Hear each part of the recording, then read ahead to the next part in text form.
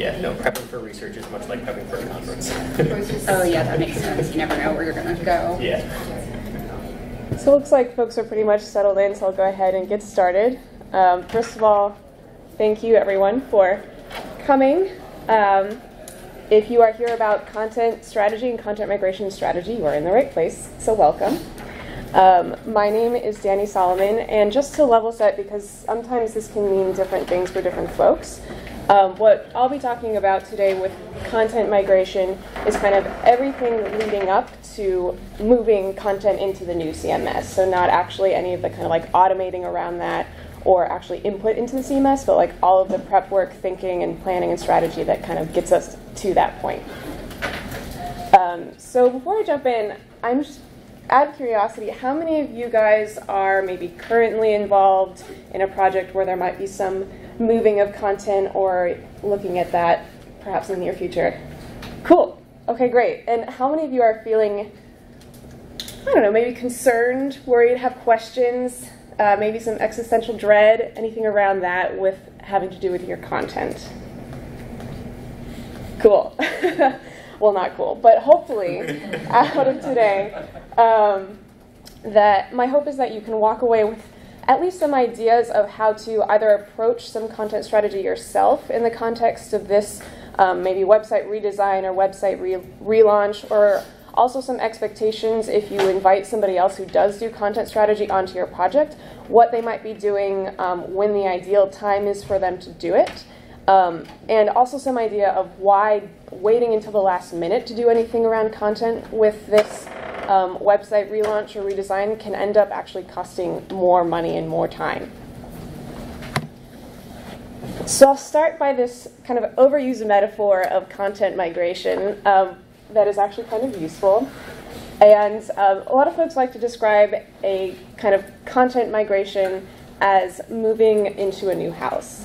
If you are buying a new house perhaps, and perhaps the house that you're moving into has a different room set up, a different number of rooms, different paint job, whatever, and the content being all of your stuff, all of your furniture that you're moving into your new house. And like moving and like packing, a lot of folks that I see run into this challenge of constantly underestimating how long it takes to pack, where as you kind of go to start sorting through all of the stuff on your site or all the stuff in your house, you might realize like, hey, I have all this stuff that I didn't know I had before, or like, what are all these treasures, or what is all this trash that's just sitting in the corner that I haven't dealt with for 5 years? A lot of that happens on content migration projects. Now, the other thing about that is often when you are moving or redesigning or replatforming your site, the kind of structure that you're moving into is a lot different than what your existing site is today. So when you're thinking about that new space, there's also a lot of planning and thinking about how you fit your stuff into that space. Maybe it's a totally different style. Maybe your house is on Mount Vernon on the Potomac River, and all of a sudden you need like pool floaties, and where are all these pool floaties going to go? Or there's maybe an empty house next to the kitchen where all the pool floaties are going to go, but then people are going to have to walk through the kitchen to get to the pool floaties, and does that really make sense? So these are kind of necessary conversations to have about your stuff, about where it's going to fit into your new house, and maybe even if the stuff is even relevant to your new place. But more often than not, companies are underestimating both the time that it takes to have these conversations and the ripple effect that these conversations will have on both the design and platforming decisions of your site. So much so that content is actually one of the top reasons that delay a website relaunch. So what do I know? I've been a content strategist at EPAM for about 4 years. I've led multiple content migrations at EPAM, including one of the largest ones that we've done, and I've worked across a number of different kind of verticals and industries with a lot of different tech-minded folks. So I've seen this happen quite a few times, and I've also been there when we prevented it from happening, which is what I'm going to share kind of both perspectives on with you today. also really quickly to just level set, because content strategy itself can mean a lot of different things to a lot of different people. And like a true content strategist, I'm leading with a definition. So content strategy guides the creation, curation, usage, and governance of content based on stated goals and objectives. So these can be business objectives as well as user objectives. So put in another way, this is a diagram that one of my colleagues, Nicole Hess at EPAM, put together based on Christina Halverson's content strategy cube. And the idea of this being that content strategy kind of builds on itself, with, at its core, content strategy being focused very much on structure. So the way that content is organized and maybe tagged for users, for both internal users of that content and makers of those content, but also for customers. And then building on top of that, we have process. So the processes behind building that content. So figuring out roles and responsibilities, who's accountable for creating that content at any one time, making sure that that content is going through a clear life cycle through ideation, creation, and archival of that content. And then layered on top of that, we have the experience of that content.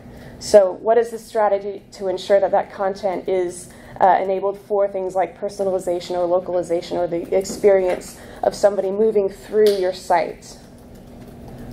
And then on top of that, we have editorial. So the kind of more day-to-day planning and managing of that creation of content, making sure that it's adhering to a specific voice and tone that is constant throughout the site. And notice we don't even have on there anything about copy creation. All of this is part of content strategy that would then kind of have like another layer on top that is your actual copy creation. So content strategy is really getting us ready to put that final layer of words on your site. So why should you care about content strategy? And we are getting to the actual examples, I promise. In my kind of biased opinion, people come to sites for its content. That yes, you absolutely have to have a fully functional site, a beautifully designed site, but if you don't have the content that people need to solve their problem, then you might as well not have a site at all. Content strategy, I've found, also tends to make things a little bit more real, specifically when we're talking about kind of wireframes and comps.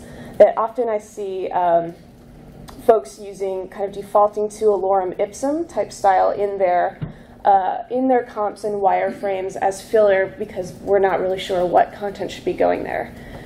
Sometimes this is fine.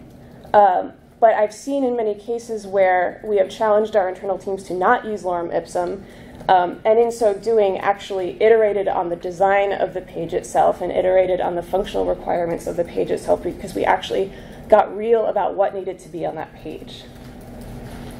Content strategy also supports the site's longevity. EPAM is an end-to-end agency, so a lot of my experience is from the agency's perspective, so I'll be speaking to that. But oftentimes, we're engaged in a very long project, maybe year-long project, to get this, new site up and running and filled with the right content, the right designs, fueled by those business requirements. But content strategy and training those content folks on the client side and informing them of what the design decisions were that will provide them with options for what components to use on a page will actually make sure that this beautiful site that we spent so much time and money putting together actually stays that way for a little bit longer. I ask a question. Yeah. I'll forget if we get to the end on this. When you say to use real content, I work for the government, and yeah. If we use real content, then it becomes FOIA-able. It becomes what, sorry? Someone can put in a request for FOIA for draft content. So if we use real content that might or might not get changed, it becomes more of a risk for additional records requirements. So do you recommend that to government clients too, or non-government mostly? I'll be honest, I'm not totally understanding what the context is of your question. Are you saying that when Senior management usually does not like you to use real content because it makes it available to anyone for records management. Meaning press can request it through FOIA. Freedom of Information Act. Gotcha. Okay. I would definitely love to talk more about that so I can understand a little bit more before just leaping to an answer, because I'm not totally sure I understand what this context is, but I want to definitely talk more about this after.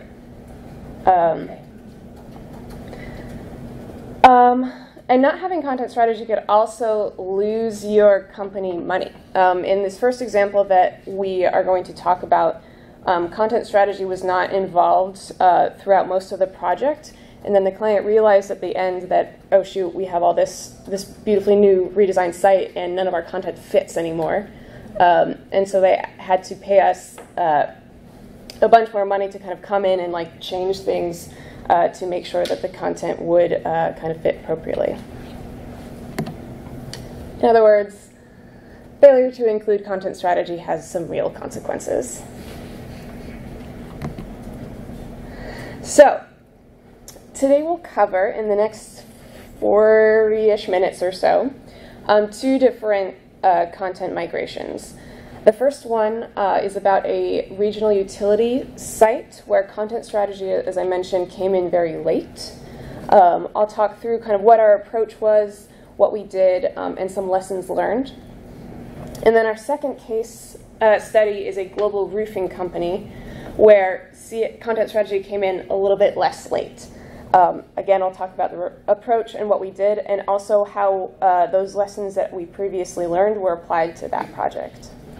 And then I'll end with some pointers to look out for in case you might need a content strategist on your project. So this company was a power company that generated electricity and gas. It was very much like a PICO here, and it generated those utilities for 4 million customers.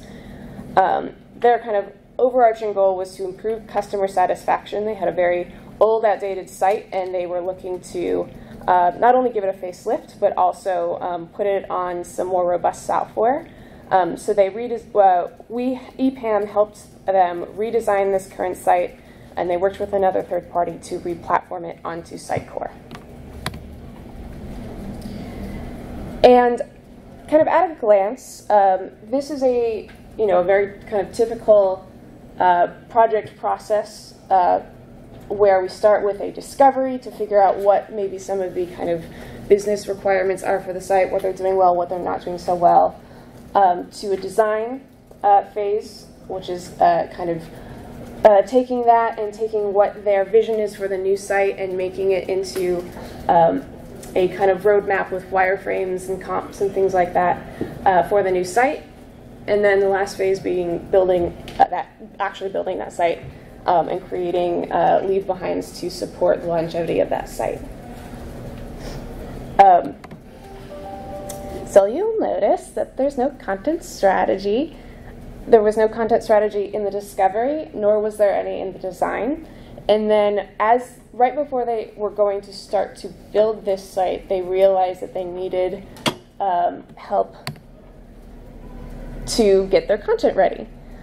So we came on right before the developers kind of hopped on to help them get about 500 pages of content ready for this new site. So we basically had kind of a project within a project where our discovery, and I'll go more in detail to each of these chunks in a bit, involved these kinds of deliverables, starting with an inventory and audit to see what they had on the site, and followed by content mapping, governance, writing for the web, content migration, creation, and then some leave behinds. So I'll go into each of those chunks. The first one being that we had our own kind of content strategy discovery at the tail end of this project. And the point of a content strategy discovery is to start to identify and prioritize content requirements for the new site. So with that, we started with a content inventory. So the questions that you typically are trying to answer with a content inventory are things like what content exists on the site today, as well as, in our case, what kind of SEO and accessibility exists today.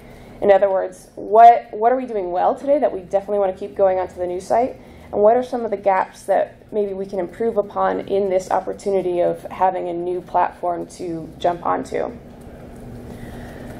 So then we audited this inventory to figure out how much the site was adhering to best practices today, and prioritize those for what needs to be fixed before launch. In other words, what content strategy activities definitely need to happen before this site goes live, and then also what can wait until after. And one of the key outputs of that content inventory is a list of all of the URLs that are currently on the site. And because we came in late, we had an information architecture from our user experience counterparts, where we were then able to quickly kind of see, like, okay, this is your new site, this is your new IA, how the content will be organized on the new site, and this is all your existing stuff. And so the content map was literally mapping all of those URLs to that new IA and identifying exactly where those gaps were. So in doing so, we found about 28,000 assets on their existing site, which was a lot more than they thought they had. 6 key opportunity areas to focus on for that content audit, mostly around kind of some SEO stuff, as well as some accessibility. And then we mapped about almost 800 URLs to that new IA. Which sounds great, and it was. But we were affected by the fact that CS came in late to this process. So plus side being, we had this research-driven foundation for this information architecture. We had a map to follow and a clear measure for where our gaps were, so we could start to estimate how much time it would take to fill those gaps. However, because we were not involved up front, and because there was also not clear expectation management with the client, there were a lot of new content discoveries along the way that actually changed the IA. So that we had to iterate on this information architecture, I think, like 6 or 7 times throughout this 5-month process. And this is not in itself a bad thing. This is a totally normal thing to happen.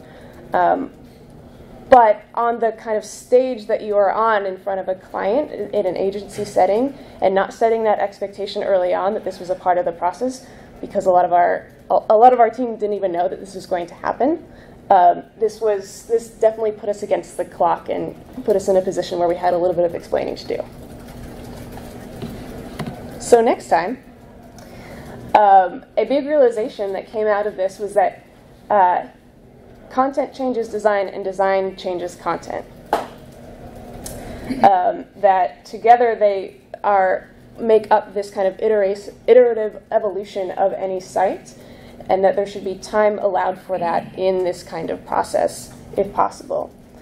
And one possible solution to that is getting content strategy involved earlier into a project.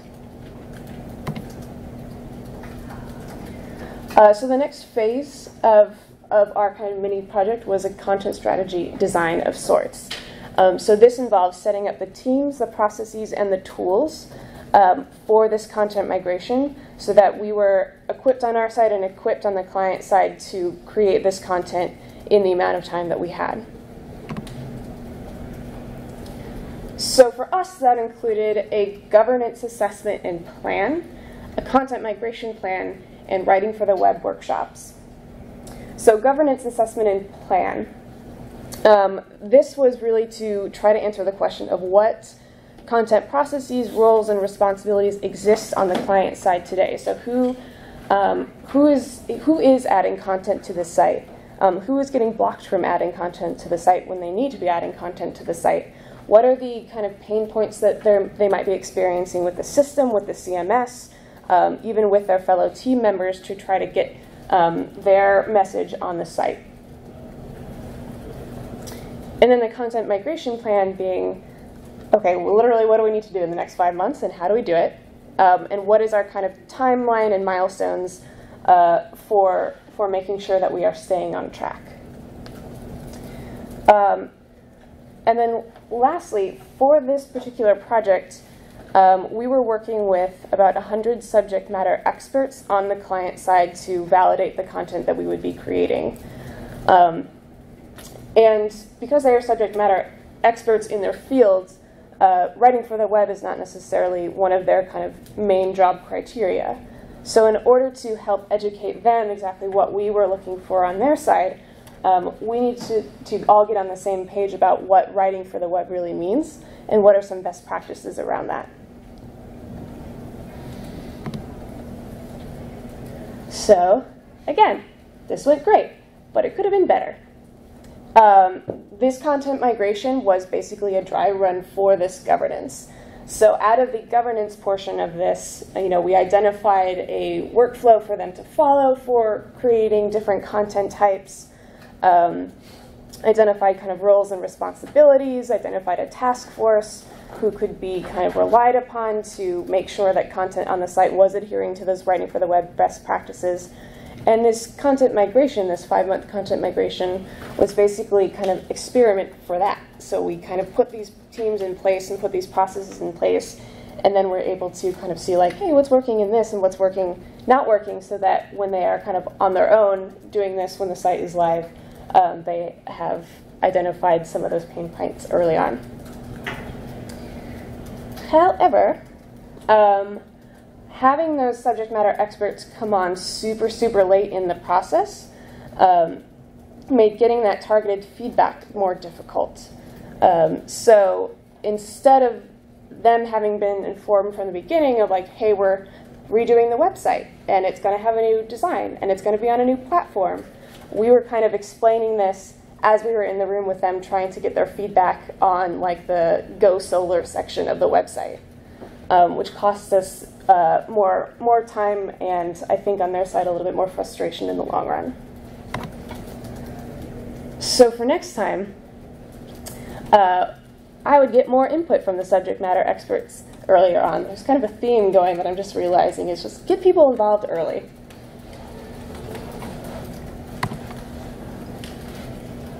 And then a content strategy build. So this is the moment where we're making all the stuff. For this particular project, we had the on-page content creation, so the SEO-related content creation, as well as image sourcing. So in total, we made about 500 pieces of content for this new website. A little over 600 pieces of metadata, so things like page titles, meta descriptions, alt text for images, and we sourced well over 500 images, but nobody really wanted to count. We just knew it was more than that. And as we were building these pages, I think a lot of times the expectation is with companies is that, oh, this page exists on this page. Why can't we just like quick plug it into the new site? Like we should be able to automate that, right? Well, a lot of the reason that a new site is being created is because it doesn't fit the needs of the current site.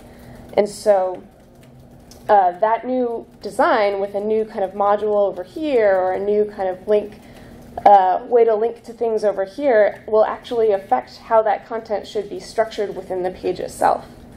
And so even though we had about, 60 to 70% of the content that did exist in some form, all of it needed to be rejiggered and redone for this new site. Not to mention that very little of it actually adhered to writing for the web best practices because their existing governance structure had folks where content wasn't their specialty just putting content in the new site, and there was nobody there to check that against what those best practices were.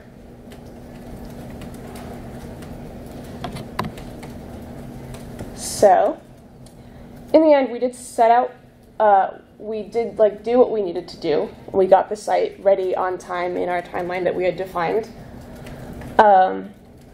However, we we lost a bit of time in there for things that could have been prevented up front. So one of those being, we used a lot of time sourcing images. I think up front, when the kind of wireframe and design for these various pages were being approved, the stakeholders involved, kind of knew in the back of their head that there is this repository for images that exists, and people pulling it all the time, and it's never been a problem.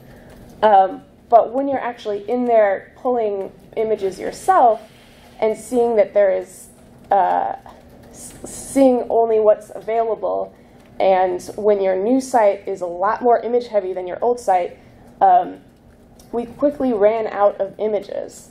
And so this created the need to kind of look outside for other image sourcing options, when at the beginning, if we had just known that, hey, we actually have limited images available, we could have affected the design in that way. We also, because of this, started to rush getting that subject matter input for page context. Originally, we had thought that a difficult page is going to take X amount of days, and an easy page is going to take this amount of days. But as we were getting in there, looking at more of those difficult pages, we started running into things like, oh, we need to iterate actually on the whole information architecture of this area of the site, and had to constantly kind of go back and forth and figure that out as we were going, which again is part of the process. But we were not in a position to set those expectations with the client earlier on. So just knowing that this was coming, and knowing that this is coming in a following project is helpful. So next time, we would provide feedback earlier on for design to create less of an image-driven site, knowing that we didn't have many images to draw on in the first place. And we would also get subject matter expert input earlier on into the design phase. And lastly, the content strategy support part of this project within a project. So this often looks like creating, leave-behinds for ongoing content creation. It can also look like training different folks who might be in content departments, or kind of content-adjacent departments who might be subject matter experts, all in an effort to make sure that the new site kind of stays as pretty and sparkly as when you first deliver it. So for us, that looked like a best practices guide and a content module guide. Best practices guide being just tips and tricks for writing for the web, and a content module guide being a kind of guide to all of the components within the wireframes.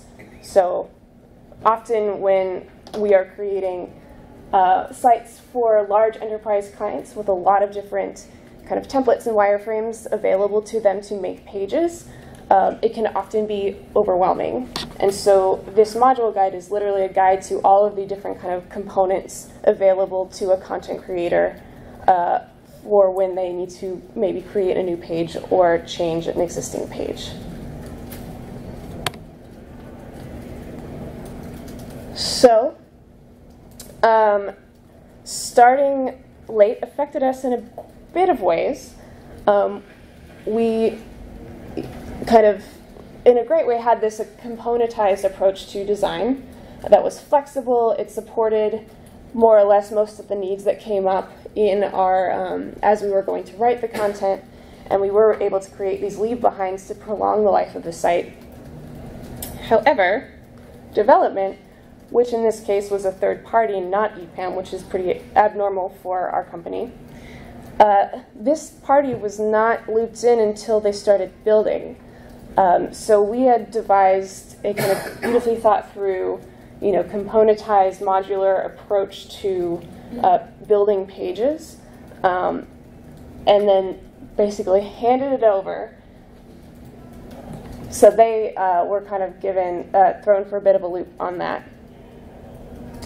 And because we had such a large number of components and templates, it took longer to start to onboard some of these subject matter, these content creators for the future version of their site.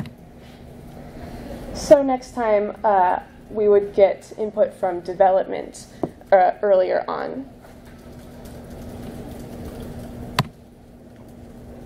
Cool.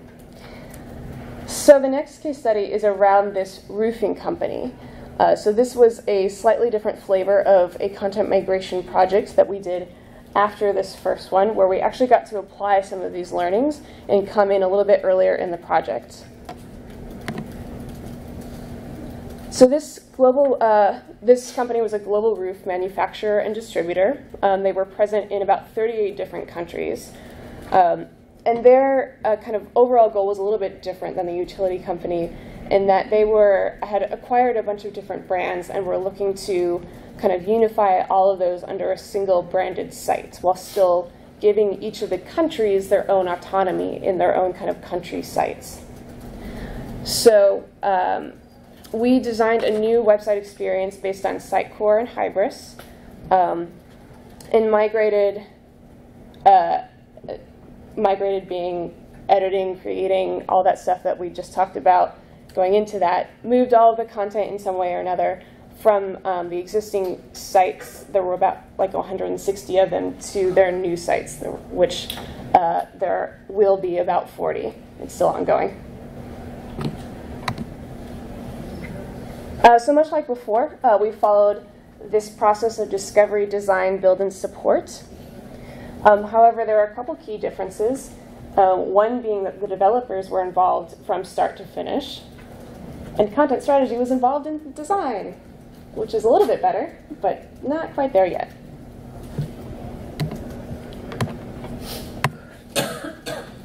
So we also did a lot of similar activities, but with a slightly different bent, starting, of course, with an inventory audit and map to see what they had and see how it fit and didn't fit into the new site.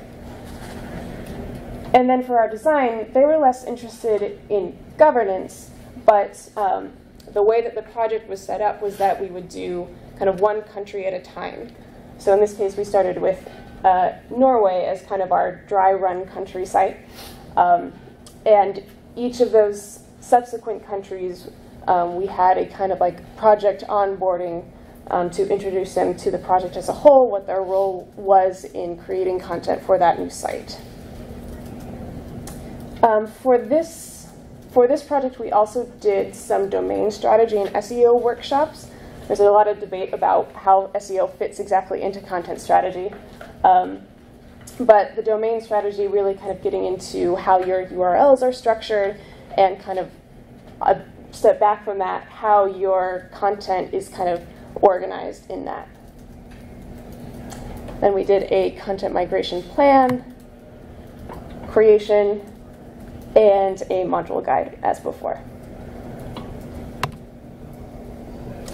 So again, in our content strategy discovery, we identified and prioritized content requirements. And our previous learning from this was that content and design affect each other. So what changed this time, and by being involved earlier, at least so far we were involved at least in the design process, was that our findings from our audit were actually able to be considered in the visual design and development efforts. So as the stakeholders were reviewing comps, we were able to feed them some of the content requirements and some of the content findings that we were seeing in the audit into those comp reviews. And so that then was able to affect how those pages were designed and what maybe would be able to wait until after launch into kind of like a post-launch sprint, and what really needed to be created right now before launch. We were also able to make our URLs more SEO friendly. And then we had a content strategy design, setting up teams, processes, and tools. Our learning from before is that we needed subject matter experts involved earlier on, and we were able to do that. So in this case, the subject matter experts and writers actually had input in the IA and the design. I remember for this particular site, there was a section called homeowners, where it was a lot of content targeted at homeowners who were maybe getting into purchasing a roof for the first time. And so it was a lot of kind of what to do, what to think about, what to look for when making this roofing decision. And we had about like a 2-hour session where the subject matter experts and writers kind of hashed it out what this whole section of the site would look like organizationally, as well as the structure on the site, which we were then able to involve the designers in that conversation to then affect exactly what the design of that page would look like.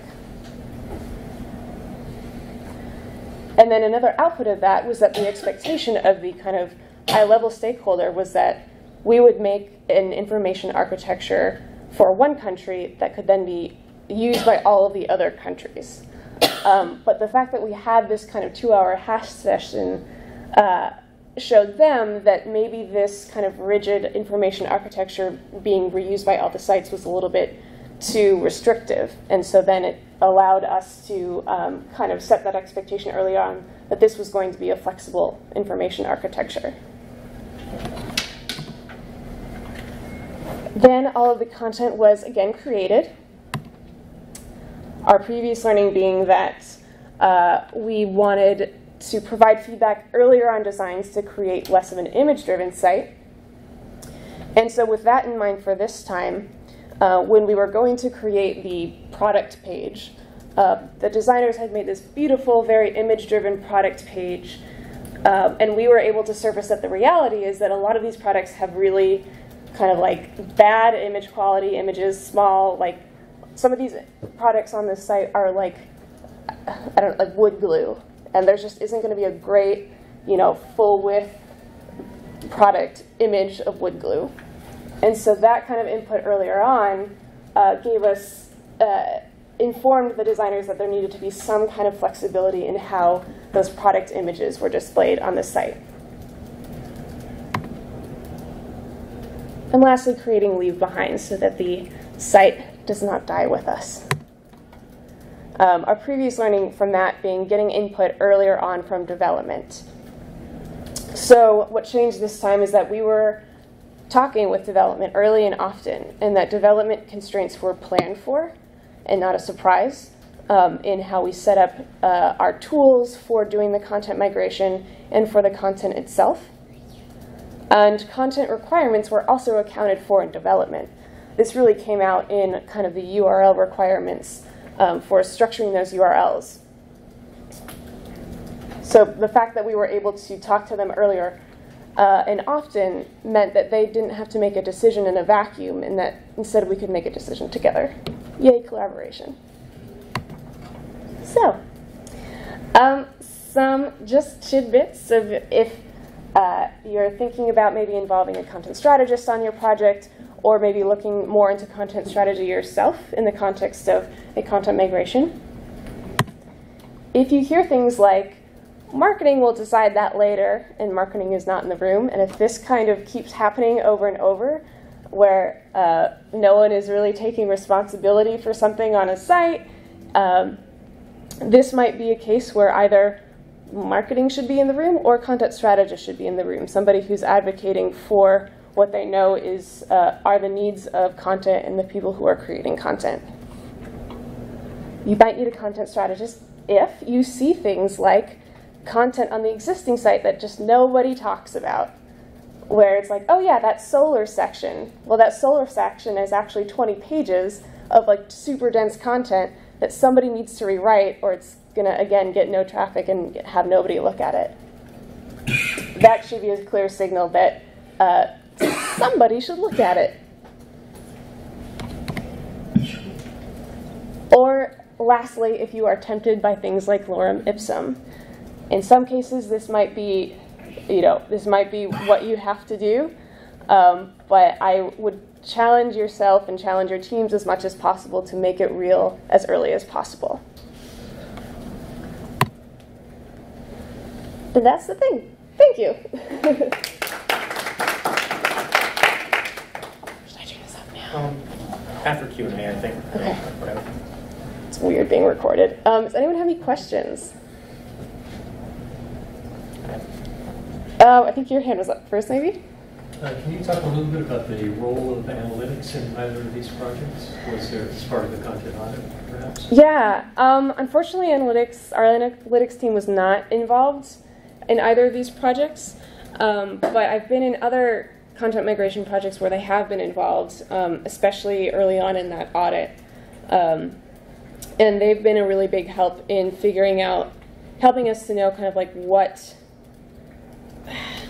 what pages are getting traffic, and helping us to inform kind of then our priorities for in migration of like what should get our most attention right now in terms of like page creation or, you know, that kind of thing. So was there much of any content that was not brought over then, those two projects? Or? Yeah. It's hard to say. I mean, I would say that in the first project, maybe 80% was brought over and 20% left behind. And maybe like 60-40, 60% brought over in the roofing project and 40 left behind. It's amazing how much stuff piles up on sites. So I'm just curious, the decision, how was that reached in terms of what to leave behind or not bring it over? Was it them just saying, yeah, we know it's no good, we don't want it, or? Yeah. Well, since they were not involved in this project, you know, a lot of that decisioning is, some of it is straightforward. It's like, you know, a confirmation page of like, yay, you bought a thing. Like, we don't need to bring that over. We can recreate that in the context of the new workflow. Some of it is also, you know, like news or newsletters. It's kind of diminishing returns to bring over stuff from 2010 to your new website, especially if it's getting, you know, little traffic as is. And some of it, too, just comes from the kind of new direction and new vision set forth by either the stakeholder or maybe the kind of digital consultant at the beginning of, like, what does this new site and what does this new experience need to be, and does this content fit or not fit into that? Or is it so poorly written and poorly structured that we might as well just kind of start over? Yeah. On larger sites, obviously, you need to have some kind of a tool to do a mass import of the content. Have you run into, what kind of limitations have you run into with those tools? Yeah, I mean, so my kind of like involvement in that is a little bit biased because I'm more involved in projects where we're not doing that so much. But the projects that I am involved with that do that are more kind of importing like product data. I think the limitations that I see there, we definitely saw a limitation on the roofing company project where because we were bringing in a lot of different branded sites into one, all of them had different kind of metadata in place. So again, I was like not super involved in that, but the kind of mismatch of metadata is, I know, a thing that our developers have to spend a lot of time on either correcting or end up doing manually because it's just can't be automated in any fast way. Yeah? How do you plan structuring the URLs and what's involved with that, especially if you're moving from an old site to new content and you're bringing over some old content? Yeah, that's a great question. I think when you're thinking about URL structure, you know, a lot of it is going to come down to how your content is organized on the site and come a lot from your information architecture. And the other kind of side of it too being like some SEO considerations with URLs are often looked at by search engines as having contextual clues for what's actually on the page. And so that can inform kind of like literally what words you're using, but also how close they are to the domain itself. I think a lot of times too where I see domain strategy stuff come into question is really like, you know, should you go domain, should you go subdomain, should you go subfolder for your site? So thinking about like where your blog should be on your site, if it should be its own site, if it should be a microsite, and also language considerations too. I tend to work with a lot of sites and a lot of companies that have like tons and tons of languages. And so thinking through kind of questions of like how much content is translated, like how well is it translated? Is it just automated? And also how localized is that content, and how truly targeted is it towards a specific country or language also kind of feeds into how that's accounted for in a URL. So a lot of questions that goes into URL structuring. Yeah. So we just got new content strategy leadership, and we're kind of taking a step back and looking at everything that we're doing, all our best practices. You had mentioned a couple times the writing for web best practices. Do you have a recommendation of where we can find resources for that? That's a great question. I do not off the top of my head. When we create it, we just kind of create it from scratch a lot. But yeah, I'll do some Googling, and if I get your info and I find anything, I can definitely send it your way. Is there a top 5 of writing content for the web that you can? Sorry, what? Is there like a top 5 rules that you can think of for writing content for the web? Oof, boy, quiz time. I would say keep it simple, short sentence structure. Easily digestible words is definitely a good thing to have, because kind of in our day and age, people don't like reading very much. And so having simple, quickly digestible kind of sentences and words on a page is really important. And also, if you have a lot of content on your page, putting it into bullets, I think, is an often overlooked tool that people can use to just make also content more digestible at a glance. That's 2.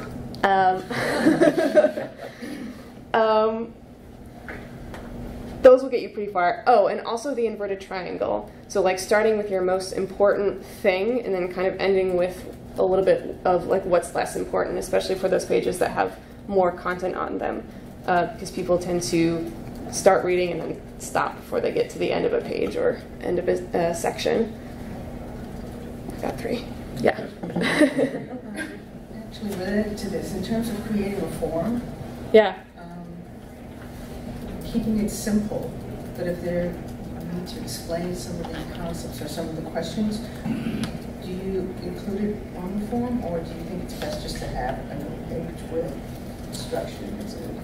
So they do that first and then concentrate on I'm always an advocate for like in-page or contextual help, because forcing somebody to go to a new page or another area to get help is a faster way to lose them. But I think that's definitely an opportunity area where you can work with like visual designer, a UX designer, a UI person, to figure out a way to possibly like hide that information until it's necessary with maybe like a hover over type functionality, or possibly styling it in a different way than the other kind of form content of the page so that it's there but like not there with everything else. Yeah. Can you speak about the working relationship between, say, the content strategist and the UX designer on these type of projects? It sounds like they're like we work together. Kind of overlap. So, at least from what I see, and I'm just trying to understand, I guess, the lines of, I don't know, collaboration or. Yeah, it's a great question, and I think it's really different at every company. I think at our company, because we are an enterprise, we work with a lot of enterprise level folks, that oftentimes we're focusing on like super large sites. And you can also jump in if you totally disagree. But I think in that context, sometimes user experience designers are more focused maybe at a slightly higher level than maybe a content strategist would look at. And so that we're kind of really diving deep on like words, information, structure on a page, and process as well.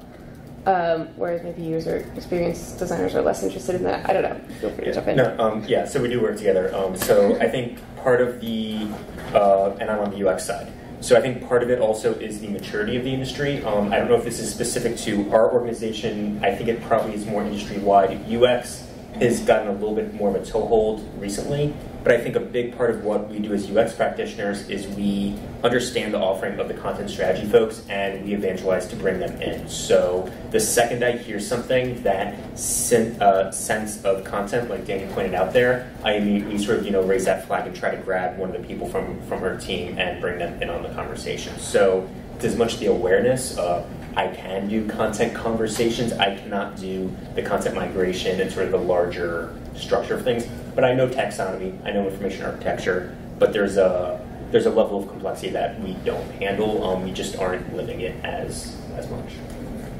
Thank you. Anybody else? Yeah. Yeah.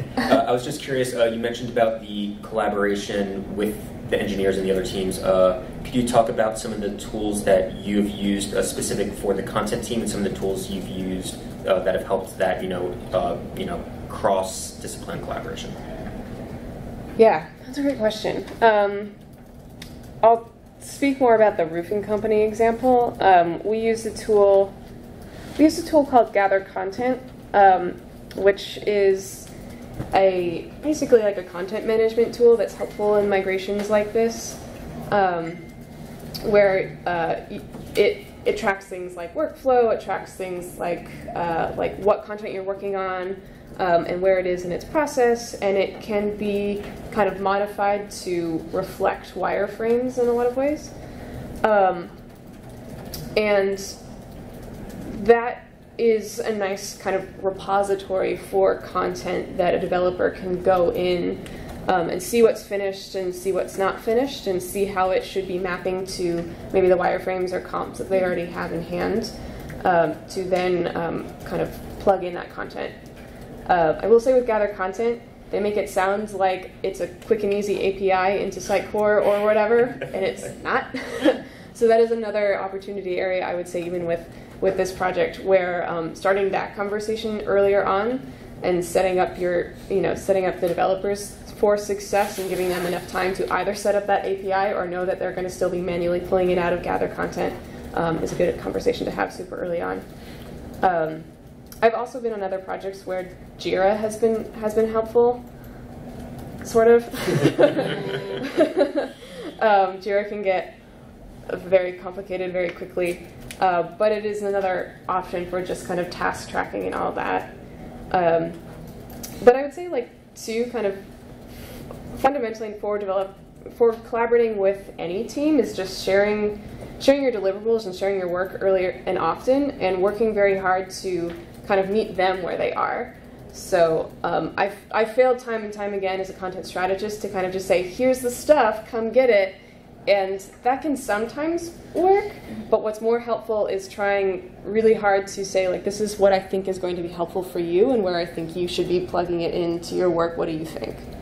And that has kind of helped sculpt the conversation in a bit more of a productive way, so that 3 months later, when it's like, wait, I showed you that thing, didn't you integrate it? And the answer is no. We can try to prevent that from happening. Yeah. Yeah.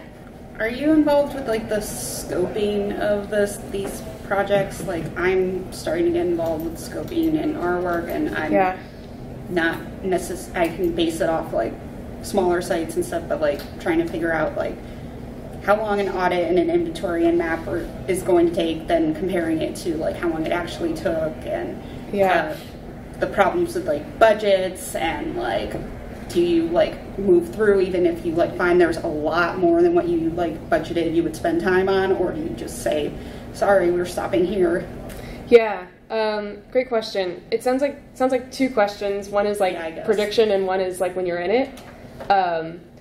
For scoping, our team collectively has spent a lot of time in kind of tracking how long projects are taking, so that we can hone in more and more on factors that affect the time a project will take. So number of pages, complexity of pages, is there translation involved? Is there a third party involved? Is there, are there a lot of subject matter experts involved? So tracking those kinds of factors that you start to observe are contributing to how long things take. And then in terms of being in a project and discovering that there's maybe more or another area that you need to kind of suddenly have to work on. It depends. I think it depends on like how. It depends. I've been on projects where we've just kind of done it, if it's been like not too involved, or if we save time in another area to just do like a quick win of like, hey, we found this thing, it's not in scope, but we can do it for you, you know, really quickly. And that's a great way to kind of gain clients' favor. Or if it's like a really big thing, then like change order can't be change order or prioritize. Is this more important than this other thing? And getting the client's kind of input in that. Assumptions are your friends, though. Exclusions. Exclusions and assumptions, yeah. Great. Well, thanks all again for coming. There's my LinkedIn if you want to stay in touch, or if you want to stay in touch in a more direct way, feel free to chat with me. And otherwise, best of luck with all of your content endeavors.